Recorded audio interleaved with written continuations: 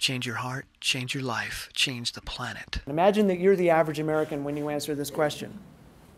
Who wants to go out for drinks tonight? Yeah, right? You want to go out for drinks? Okay. Who wants to go for pizza? Want to get some pizza? You guys want to go do pizza? All right? All right. Anybody want to come over to my house? I've got the latest video game.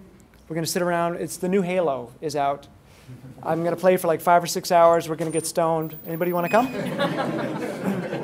That good? Yeah? Right? Okay, you're the average American. Remember? So, hey, who wants to go to this vegan potluck with me over in Northampton? In this group, yes, but the average American, The average American? no. Yeah. Okay. We don't think it's cool. But the Drinking is perfectly acceptable. Eating standard American junk and comfort food is perfectly acceptable.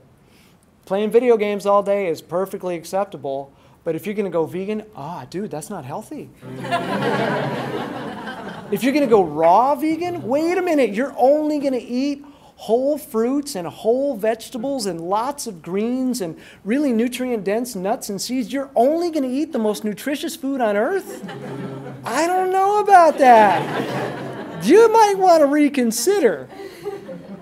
Once we realize that we have a human brain that is inherently problematic in this modern world, we can start looking for a why that's not about trying to fill a void.